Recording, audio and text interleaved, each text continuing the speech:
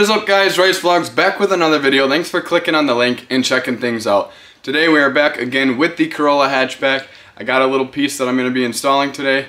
So I ended up getting the SE for the model of the Corolla hatch.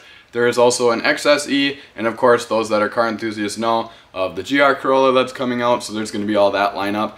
But as far as the base model Corollas, there is the SE and the XSE.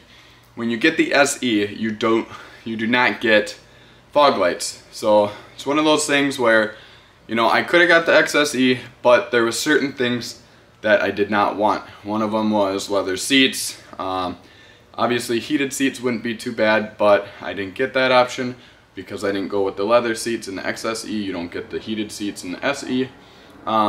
You don't get the wireless charging. You don't get the option of a full black interior, which I wanted. So going with the SE, I got the full black interior like I wanted. Other than that, there's navigation in the XSE. The SE doesn't have that. I was fine with that because I use my phone for any kind of GPS anyways. But everything else, I mean, is pretty similar between the two models.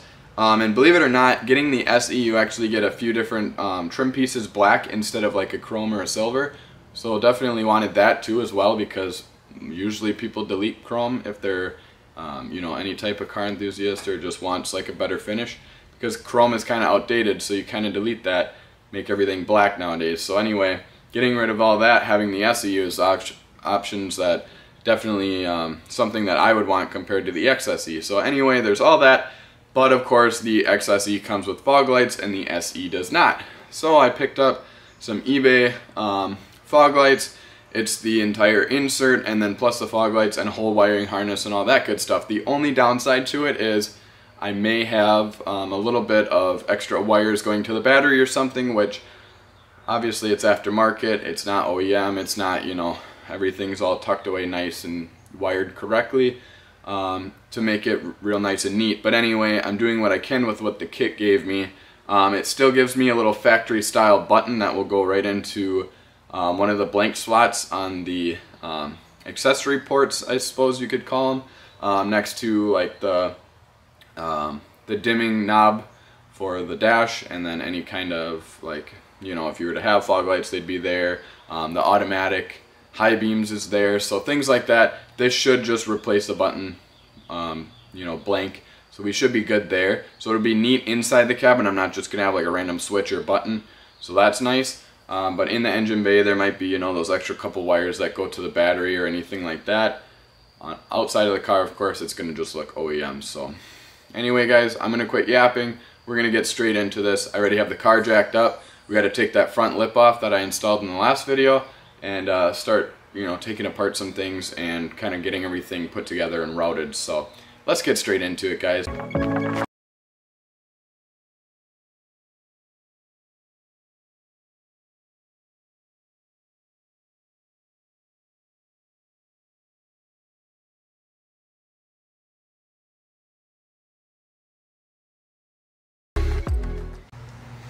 Alrighty, so as you can see here, this is what the SE comes with. It's just this piece here that is blanked off.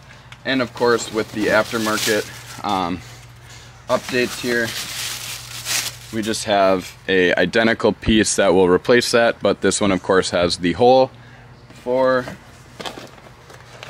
this nice LED bulb. Actually, this is just a complete LED piece that if this were to burn out or something, this whole piece would just be replaced. It's not like a actual bulb that gets put into a housing.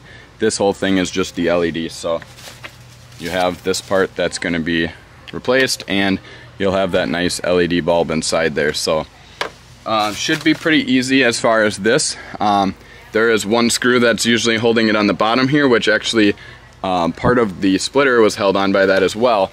So now it's just a matter of kind of popping out of place and getting this piece out. So I'm going to do that next, and then we're going to kind of look into the wiring harness and how everything's going to be routed.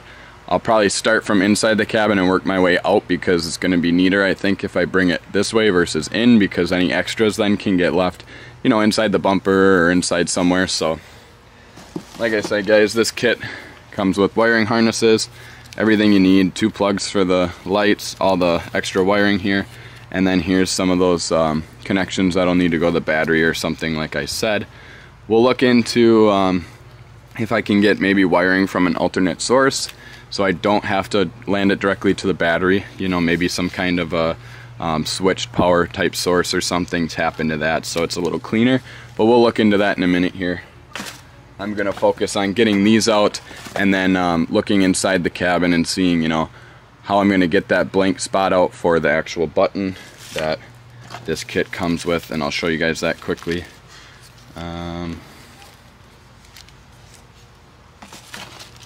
Right here we have the button. So a nice little fog light style click button. So this will go right into the dash where some of the other buttons are. It's designed just like them. I think it'll light up and everything, so definitely a nice kit. It was only $100, so let's get into it. Alright, so this is actually the back side of that little piece that I showed you guys. There's a couple little screws here that you can see, like up there, here, and there's one kind of down off the camera that you can't see, but anyway, those few screws you're just going to take out and this piece will pop forward and come right out. Once we get to that point, you can see here, these are actually the mounting screws for the actual LED. So luckily the bumper, of course, is kind of universal and allows for that same LED placement. So like I said, this kit is exactly what you need in order for everything to be a direct swap. No like fabricating or anything when it comes to the fitment of everything here. Just like I said, obviously the wiring is going to be a bit harder, so we'll get this piece popped off. I just wanted to show you guys the screws and everything quick, and how you get about to getting this piece out, and then we'll go from there. Alright, so I got those few screws out in the back here, and it's just a matter of kind of getting behind here, and there's a couple push tabs that you have to kind of get just so you don't kind of damage anything. Last thing we want to do is break any of the slots that the piece goes into, because then you're going to be dealing with a piece that isn't going to want to sit in there correctly. So very tight, you know, not very easy to get at because of all the extra bumper pieces. You know, if you were really committed to making it maybe a little easier but doing extra steps, then I would say you could definitely take the whole bumper off, but I don't really want to do all that, so I'm trying to get it without doing that.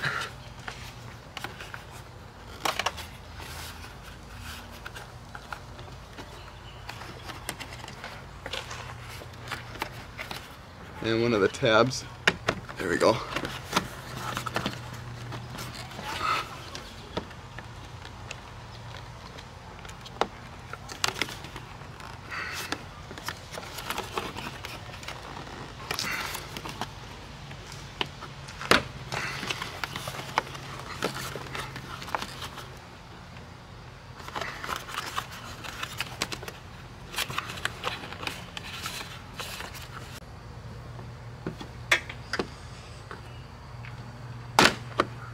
There, got that.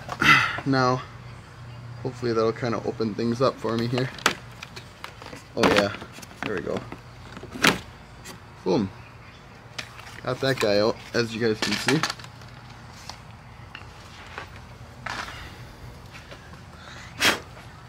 Now I think my best option here is to maybe get that light mounted in there first. So obviously I'll have to get this up in there, mount it. The box did come with like an L and an R printed on them, as you guys can see. So unfortunately though, that doesn't really help me, because what's L, what's R? You know, is the passenger side over there gonna, because this is the driver's side, you know, is that gonna be left when you're looking at the car, or are you talking when you're sitting in the car? Then this would be left. So I'm just gonna have to kind of see which one kind of seems to fit in there better. So yeah, it's good they printed it on there and they're trying to help, but it's really not that helpful if you really kind of think about it, because who really knows what side's what now. So we have these mounting or adjustment pieces too on the bottom. Of course those are going to be your bottom, so you know that much. So then you just kind of have to put it in here and see. You know, I can tell already that this is actually going to be the other side. So I had the correct one originally with this left one, which You can tell it fits in there a lot better. Actually brings it forward all the way. Other one was kind of pushed back. So we have that where we need it. Now we'll just have to use the screws that they actually supplied in order to get this mounted inside of there. So a nice little baggie of screws. And we'll just go inside here and get it screwed in quick with the impact. And once I get it mounted in there, I'll be right back. Alrighty, so we have this bulb now in here, and now it's just a matter of dropping in that new trim piece that's going to go right around that. So we need to kind of get this fit in here, and then we'll be running screws in the back side of it to get everything tidied up. So let's see how this goes.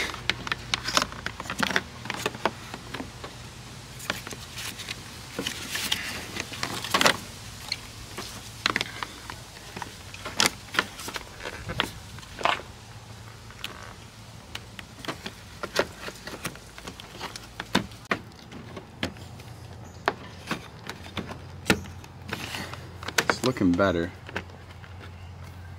I don't know if it needs to like click into place exactly. Let's see. I'll look underneath here and see if there's anything.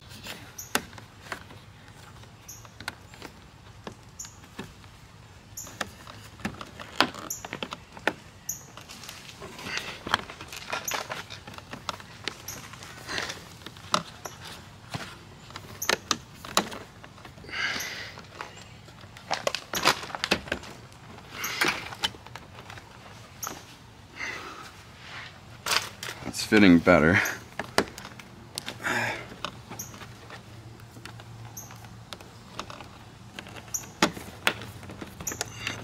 Gotta pop this in place, maybe it'll help. That's better. So right there you guys can see it does stick out just slightly. If I were to get a screw on the back side there, it's gonna pull it back and just hold it. Comparing to the side that I didn't do yet, it's not perfectly flush and flat, so it does kind of overhang a little bit, kind of goofy, but yet again guys, anybody that is into JDM cars like this, they're not built, you know, perfectly. Everything does just kind of click together, you know, kind of cheaply in a sense, so, you know, everything doesn't perfectly line up ever, but nobody will ever notice that unless they know what they're looking for. So of course, this side, once I get a screw in there, it's just going to kind of help hold it back a little better, hold everything tight. So we're going to get some screws in there, and then I'll be right back with you guys. Alrighty, so just like that, we now have this piece completely tightened up in here. Everything is back and secured where it was before. The bulb's in there, so this is good to go on this side. Now underneath here, you can kind of see my hand down here. This is part of the wheel liner. I'm going to leave that disconnected from the undercarriage here, because I'm going to have to get back in here when I run any kind of wiring, when I actually want to plug the bulbs in, because right now I just have the clip hanging here. So leave that off for now. We'll get back to that in a later segment here. So we're going to go back to the other side now, and I'm going to actually take that one apart and get the bulb all put in. But I'm not going to show you guys because you just seen what's here. So you just kind of follow these steps on the other side. It's going to be the identical piece. One thing I want to note, because this is eBay, it's not going to be perfect. There is a little section here that is kind of bowed, not really tight to the actual piece of the bumper here. So one thing I noticed between, you know, this OEM piece and this aftermarket piece, this plastic is slightly thinner, it seems like, a little bit more like flexible, kind of just cheaper feeling in general. It's a little lighter. This piece, of course, is a little more rigid feeling. If you wanted to, of course, you could cut out this section for the bulb, but you know, if I ever wanted to convert this back to stock or get rid of any kind of like aftermarket, you know, holes or anything, or all the wiring in general, then I would want to keep these pieces for that. So I am going to just leave it like this. I'll probably never take them off, but you know, just in case, I have a spare that's OEM, so I'm going to save these how they are, use the supplied parts for now, because of course I just would prefer to have the OEM piece sitting on the shelf for now, believe it or not. just in case something happens to this, because I am still kind of doing a lot of trial and error with you know, front lips, bumpers, stuff like that. So if anything happens, I can replace it with a nice new OEM piece and just have to cut it out. So I'll save this piece. I'll use this for now. It's fine. So I'll be right back. Alrighty, so now as you can see, this here is the passenger side. We have the bulb in, this piece in. One thing I want to show you guys though quickly is it was a little bit harder to get underneath and inside of here. So as you can see, underneath here we have the washer fluid reservoir. So it's a lot tighter of a compartment here than the other one. So I ended up using a screwdriver by hand a little bit, and I'll show you my little contraption here.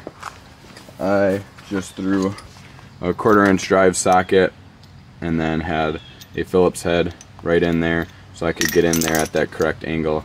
I even used just the tip for a little while inside of here, so that way I had that nice short radius, and then I could get some really good crank on it to get them off and on. So sometimes you gotta get creative. You can't always just use power tools and stuff. I'm sure those of you that worked on cars before know this, but we now have that on there and that one. So now you can see how it's looking with the fog lights. Now we just need to run all this wiring, but like I said, I'm going to start inside the cabin and work my way out. So I'll see you guys inside the car. Alright guys, so here's that instrument panel like I was telling you about. So we have the dimming for the dash right here, and then we have the automatic high beams. So I already took out one of the blanks. So as you can see, there's all these blanks that are in here. Tons of room, so I just got a screwdriver behind this and just pulled it as hard as I could, and it popped out. And then as you guys can see, here is that button that was supplied. So they're very similar, as you can see, the plug versus the actual button. So I'm not gonna pop this in fully yet, but I'll just kind of get it placed in here. It looks like there's even grooves down here at the bottom. See how there's a groove there? So it almost looks like they kind of made that fit one way only, which is really nice because it just kind of goes to show that there is some quality in this product. Hopefully, oh, and there's even an arrow. Look at that arrow pointing up. So this will eventually slide in here. Yeah, just like so. And I'll have to obviously push it all the way in and push it back. It should fit nice and snugly and not, you know, protrude out or anything.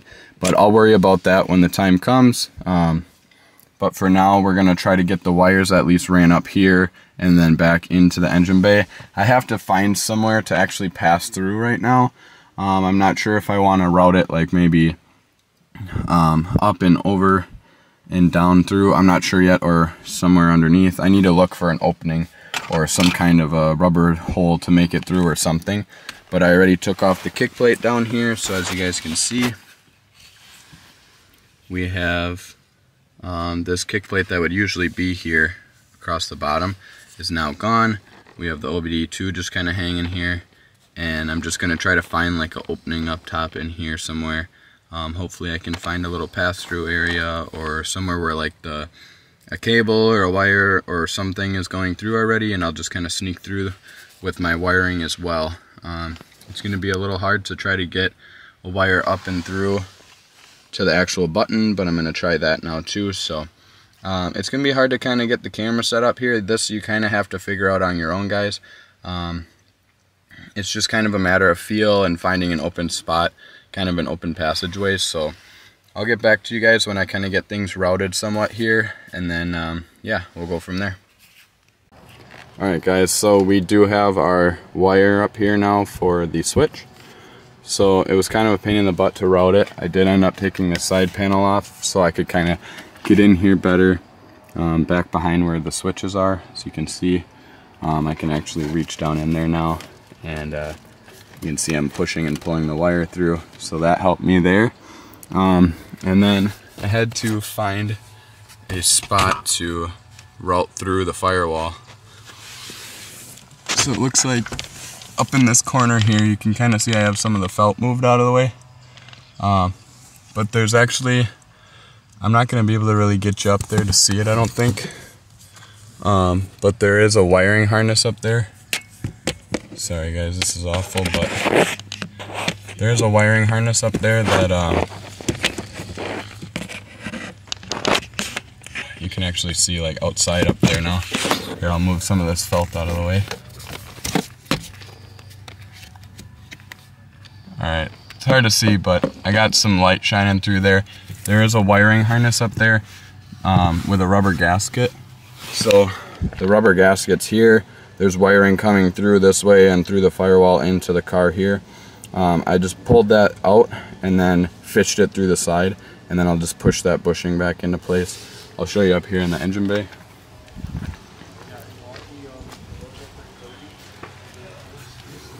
So here's this little piece of heat shielding. It's right to the right of that back here. I'll move this hose out of the way the best I can. And right back there, you can see right there at the tip of my finger, there's some wiring back there. There's like a whole harness that runs through. It's really hard to see here, guys, but here's the cable that I ran. I went right over these brake lines here and then through. You can see the rubber gasket there now. So I had to fish it through there to get it into the car. And then here's all the rest of my wiring here that I can tuck behind the battery and route directly to the battery. Alright guys, so easiest part of this whole thing is probably this right here, and that's plugging in this wire into the button. And then we'll just shove this button into here.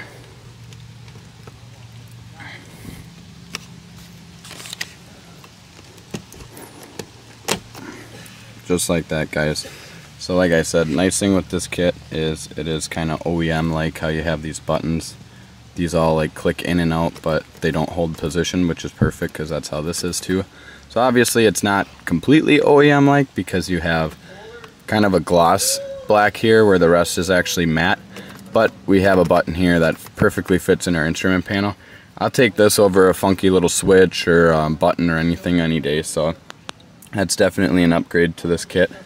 I'm going to throw that kick plate and everything back in here at the bottom, and then it's a matter of just kind of routing the wiring a little better up in the engine bay and getting everything tied to the battery and grounds landed on a screw somewhere, stuff like that. So I'll be right back. Alright guys, and just like that, as you can see, we now have some nice OEM LED style fog lights for this here Corolla. So we are definitely going to be seeing a lot better at night, and it's going to look really good. I may consider doing like a yellow tint on them. I'm still debating on doing that, but for now this is what we're rolling with. So this was actually a pretty good kit, like I told you guys.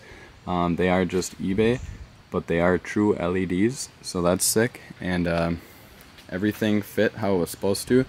The wiring I ended up routing inside the bumper support, so I actually have inside this bumper support I have the wiring running down to that fog light, down to this fog light, and then it runs up through here. I actually took any extra and just coiled it up here, tucked it down in there so it's nice and hidden. I ran this wire along the top of the fuse box here, and then I actually took the relay and used this stud that was here. Found a bolt that I had nut laying around and just used it on there. Luckily it was the same threads, and then have that mounted there solid, and then I just kind of took the extra wiring, tucked it behind the battery. I have the positives going to the positive, I have the one negative landed there, and I also have underneath here, you can't even see it honestly, oh right there, right down there I have one of the negatives that was for the LED lights landed on one of the old screws for the intake that was originally here. So that works out perfect. So everything is very tucked and hidden. The only mess I have right now is this little bit of stuff behind the battery, so I'm going to try to get something better going for that, but for now I just kind of threw it together because I'm running out of time for my day here. So anyway, that's all set to go, guys, and yeah, now it's just a matter of testing them out at night and everything. But as you can see, We have our light down here, it lights up. The only downside is the color of the lighting is like kind of a yellowish. It's not a nice like LED white light like some of these are, but it's okay, you can't be perfect. At least it's there, so more OEM than not. But yeah, they don't automatically turn off or anything like that either. So I have to always make sure to turn that button off, so that's the only other downside with it, but I'm still happy with it for a cheap, you know, option. And they still fit and look right, so heck yeah. I want to thank you guys for checking everything out. I really hope you enjoyed it. Like I said, it's a very good cheap way of getting some fog lights on these Corollas. Still looks and everything was able to kind of tuck away pretty OEM like still, so I'm super happy with it. And it's not really gonna like stick out necessarily to somebody later on that might see it or whatever. So I'm super happy with that. And yeah, I actually have some fog lights now. It definitely makes the front of the car look a lot better, because before you had those, you know, blanked off holes and it looked fine and everything, but you could tell something was missing. You know, you just kind of have like that effect where you see it and you're like, something's kind of off there. It's missing. It's like any kind of like blanked off piece is gonna have like that effect where it kind of looks like you're missing something there. You didn't get the best options, you know? So this definitely helps the front of the car look a lot better. Having those fog lights in there, even when they're turned off, you just have lights there now, so it looks right. It looks a lot more aggressive, honestly. It's kind of goofy, but it does. That's why I might make them yellow. I'm still debating, because you know, you see them JDM cars, they got the yellow fog lights. It just kind of gives it that extra flair. So I'm gonna see it. It would be super simple to do. I would just have to open up that bottom end again and take out that whole bulb like you guys saw, just wrap that with some yellow tint and then pop it back in there, and it'd be seamless. It would look great. So I'm gonna consider it, we'll see, but definitely have that option. But for now, I'm just gonna rock them how they are, and I'm super stoked. Thanks a ton, guys, and I hope you come back for the next. Peace.